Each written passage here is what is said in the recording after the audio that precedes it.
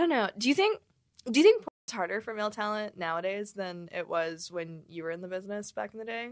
Because I feel like there's a lot of dudes like going ahead and getting like the robotic implants and like all this crazy stuff like nowadays that I don't necessarily know. Do guys really do that in our industry? Literally, no. Like the robot.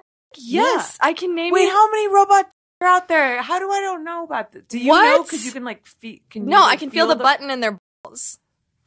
Really? No, it's amazing. The button in my balls. Sounds like a Christmas song. Like, the button in my balls. The button in my balls. I just press the button in my balls. It's so amazing because, like, of course, they all have egos, so they want to, like, overfill their to the point that it's, like, way too hard. And I'll just reach down there, and, like, it seems like I'm playing with their balls on the camera, but really I'm just pressing the valve to deflate it to my, like, ideal size. Wait, fuck off, really? No, I've dead-ass done that. Wait, okay, how come this is the first time I've heard about this? Okay, we are not talking about guys shooting their dicks up, right? No. We're not talking about the needles. We're not talking about caverject. We're talking about the actual implant that you get where it's like a balloon inside of your phallus that you... Okay, so like there's a valve in your dick. I have heard this from people like who like are like paralyzed, like paraplegics getting this. Yeah. But I didn't know that like regular porn performers got it. Oh, dude. Okay, so like we have... Eventually, if you're using caverject enough, which like a huge portion of the male talent pool are using it now with like increasing frequency because it's becoming to the point now where like that's becoming the standard practice.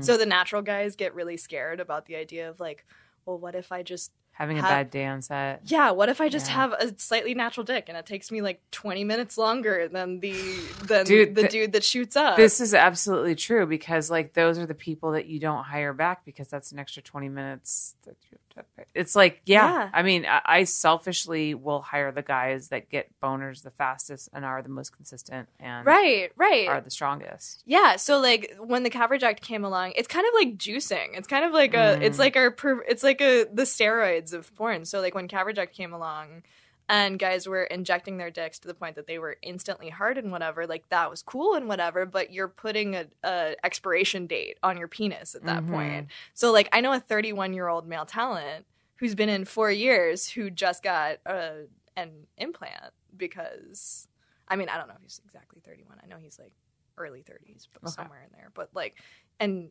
he's only been in a handful of years. And he just got the implant because he used caverject so much and so many days that like it stopped working. And like you can't go back from caverject to like Viagra. Like you can't go backwards. So you can only go forwards into these robotic implants. So like not robotic. They're not.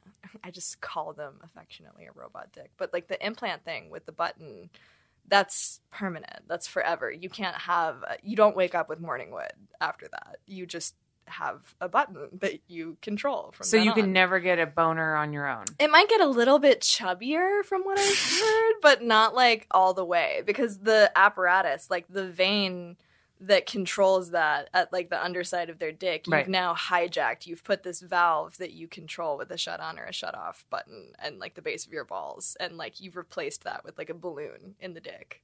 There's like 2 balloons that go in that kind of like have replaced the function of those 2 big veins in your dick. Do you see my eyes right now? I know. My mind is blown. Dude, like when they I feel like I never worked in porn at all. How do I not know this? Well, you shoot a lot of GG. That's true. I shoot a lot of girl. Yeah. I don't shoot a ton of boy-girl. But like the whole like whatever kind of like implant that they use, oftentimes you have to get like revision surgeries, like it's all this crazy stuff. And I mean, okay, wait. How does this, okay, so you press a button and it fills with fluid? Blood. It fills with blood. So it opens like a valve that fills it with blood. So it pumps your own blood into it. Yeah, it's like just like diverting from like that big artery that you have down there. Is it your femoral? I don't remember exactly. But whatever. There's like a big artery at the base of your balls that like you are diverting blood flow into your dick through it. And then like when you want it to go down, you like press the button again and you just squeeze the dick and you kind of wring it out like a sponge. Like you just squeeze it really hard and like all of the blood flow goes back in. Wow. To your body. Wow. Yeah. Now, how does that make any difference with the ability to come? Does it make it harder or easier, do you know? Or is it the same? You know, that's a great question. I do not have a penis, so I've never gotten I that need to far. get a guy who actually has one and is will openly admit he has one, which I feel I'll give you some names. Give me some names. I feel seriously doubt that they'll come on the podcast and talk about it, though. I feel like one person that I know is like particularly proud of the fact that they got one. They're like, well, I'm a fucking professional. Like, I do what it takes to get the job done. That's true. Like, this is the level of dedication that I have to. You can't argue with that. It's not logical to me. It is like, it totally is on the one hand, but like on the other hand, I'm like, there's something kind of like sad about it to me at the same time. But also too, don't we have insanely unreasonable expectations for these men?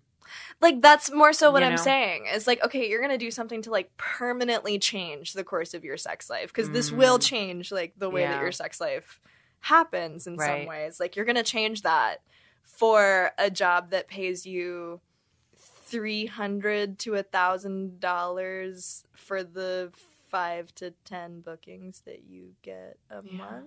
Like, I mean, I don't know. I think the median income for a male talent can't be more than 50 to 75K, and like the median, I'm saying, like the median income I guess for San Fernando. Like, yeah. If we're just talking about people that are like strictly, like, not talking about like OnlyFans or stuff like that. But I'm like, would I really like take my whole dick out, basically take the whole insides of my dick out and replace it with a balloon for $50K a year? Yeah. I don't know. But at the same time, women do that with their boobs. I was about to say that. I was like, you know, we have all of these expectations of like women modifying their bodies to like make them better and more sexually appealing. Mm-hmm. So I guess if you want to give yourself a performative edge, like, that's totally great. But at the same time, though, like, you know, if you have augmented breasts and you are doing porn, like, your augmented breasts have no competitive impact on my natural breasts. You know what I'm saying?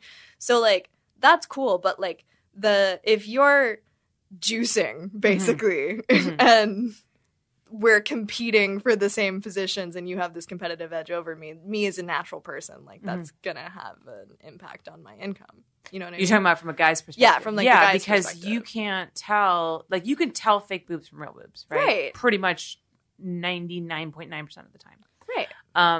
With the male penis thing, you obviously can't, because I fucking couldn't tell. Well, and like, if you have it or if you don't, like, it doesn't really like impact your likelihood. I don't know, like, as long as your dick is reliable and you're like reasonably attractive and can like fuck good, like, I don't think that the talent will, like, that the audience will care if the talent is got a robot dick. If anything, they'll be like, sick, man, that's fucking cool. You can get a boner, like, where do I get that from? Yeah, right? Yeah. I never have to worry about getting hard for a woman ever again. Like, cool. For the low price of $70,000 in a foreign country. Is that how much?